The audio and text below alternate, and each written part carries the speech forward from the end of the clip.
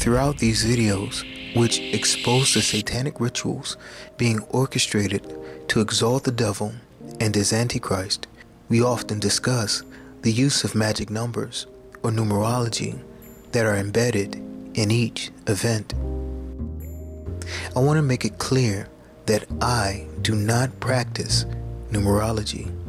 Instead, I am only revealing the application of magical techniques and principles being executed by the malevolent forces instigating these satanic ritual events in an effort to achieve a certain outcome. That being said, I want to make it clear that the use of numbers as illustrative, allegorical, or emblematic representations of some other thing is not inherently evil. Indeed, the utilization of numbers within Scripture as metaphorical figures or symbolic representations of various themes, ideas, and motifs is quite evident. I mean, there is an entire book in the Torah called the Book of Numbers, wherein every tribe was numbered. Examples of this can be found in the use of the number 7, which is called God's number because it represents perfection and completion. Revelation 4:5 declares, "And out of the throne proceeded lightnings and thunderings and voices, and there were 7 lamps of fire burning before the throne, which are the 7 spirits of God." Further, Revelation 5:6 declares, "And I behold, and lo, in the midst of the throne and of the 4 beasts, and in the midst of the elders, stood a lamb as it had been slain, having 7 horns and 7 eyes, which are the 7 spirits of God, sent forth into all the earth." Moreover, God spent 6 days creating the heavens and the earth, and then rested on the 7th day. This is our template for the 7-day week, observed around the world to this day. The 7th day was to be set apart for Israel, the Sabbath, which is a holy day of rest, as found in Deuteronomy 5:12 through 14, which declares, "Keep the Sabbath day to sanctify it, as the Lord thy God hath commanded thee. 6 days thou shalt labor and do all thy work, but the 7th day is the Sabbath of the Lord thy God. In it thou shalt not do any work, thou, nor thy son, nor thy daughter, nor thy manservant, nor thy maidservant, nor thine ox, nor thine ass, nor any of thy cattle, nor thy stranger that is within thy gates, that thy manservant and thy maidservant may rest, as well as thou." In the scriptures, the number 13 is associated with rebellion according to Genesis 14:4, which declares, 12 years they served Kedorlaomer, and in the 13th year they rebelled. Also, the number 40 often represents a time of trial or probation.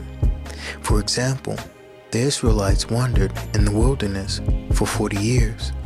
Deuteronomy 8:2 declares, "And thou shalt remember all the way which the Lord thy God led thee these 40 years in the wilderness, to humble thee and to prove thee, to know what was in thine heart, whether thou wouldest keep his commandments or no."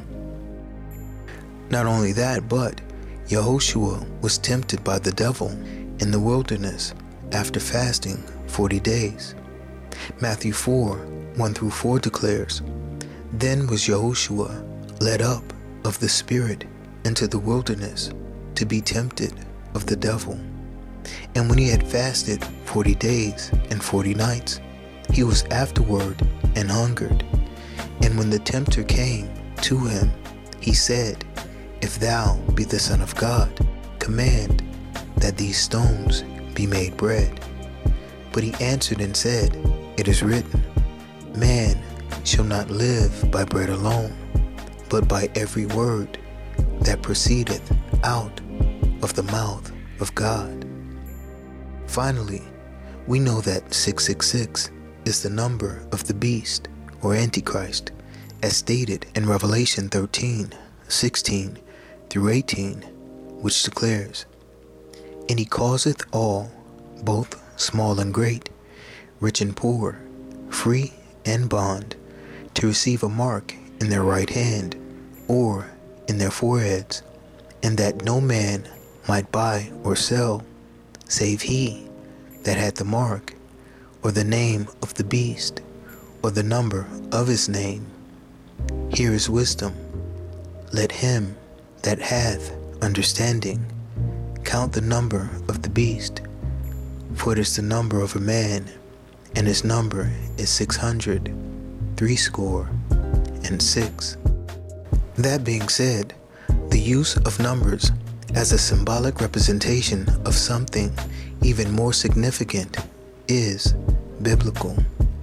In fact, the connection between numbers and God may be more remarkable and consequential than you even realize or have ever considered. We know that God is infinite, eternal, and everlasting. He is boundless, immeasurable, unfathomable, and without end or beginning. 1 Timothy 1:17 declares, Now unto the King eternal, immortal, invisible, the only wise God, be honor and glory forever and ever. Amen. Psalm 145:13 declares, Thy kingdom is an everlasting kingdom, and thy dominion endureth throughout all generations. Interestingly enough, in general, the set of all numbers are also considered infinite, boundless, and never-ending, because there is no limit to how large or small a number can be.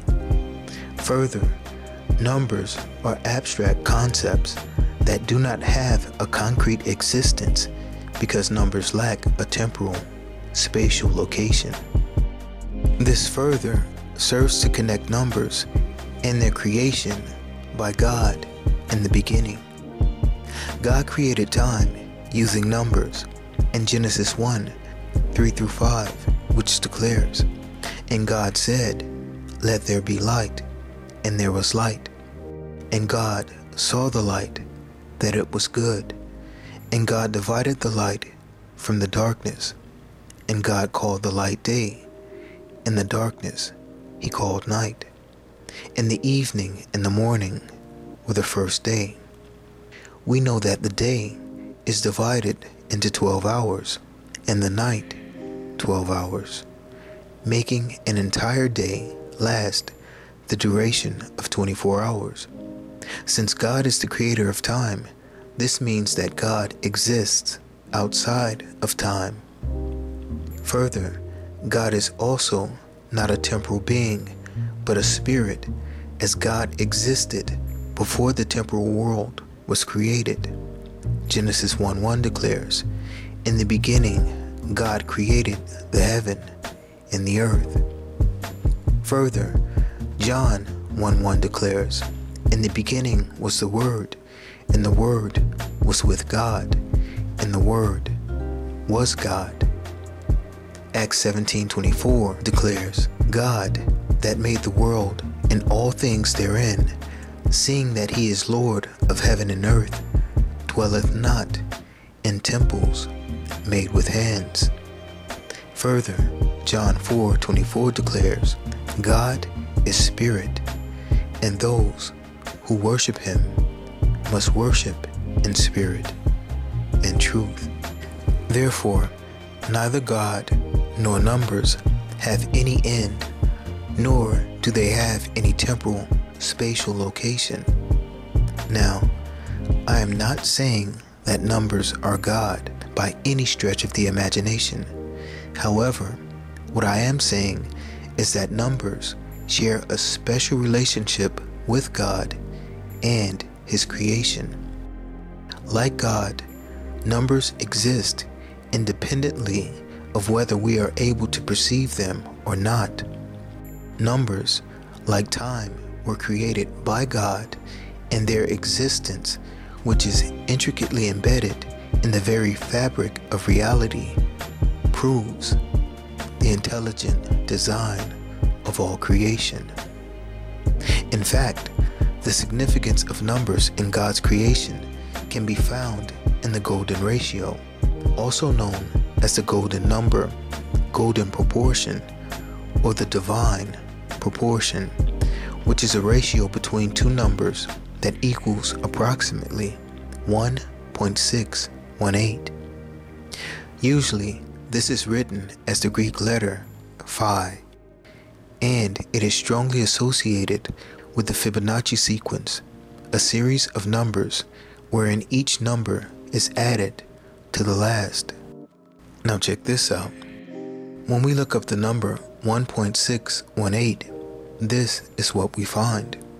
Strong's Concordance lists G1618 as ektenes, which means stretched out and without ceasing. Remember, I told you earlier that numbers are infinite and without ceasing, and we know that God stretched out the heavens as found in Isaiah 44:24, which declares, "Thus saith the Lord, thy Redeemer, and he that formed thee from the womb. I am the Lord that maketh all things, that stretcheth forth the heavens alone, that spreadeth abroad the earth by myself." The golden ratio, which is sometimes called the divine proportion because of its frequency in God's creation, can be found in the design of galaxies which God stretched forth. The golden ratio can also be found inside of hurricanes. It can be found in the design of butterfly wings or in the shape of a rose. Clearly, this shows that God's use of numbers is inherent in His creation.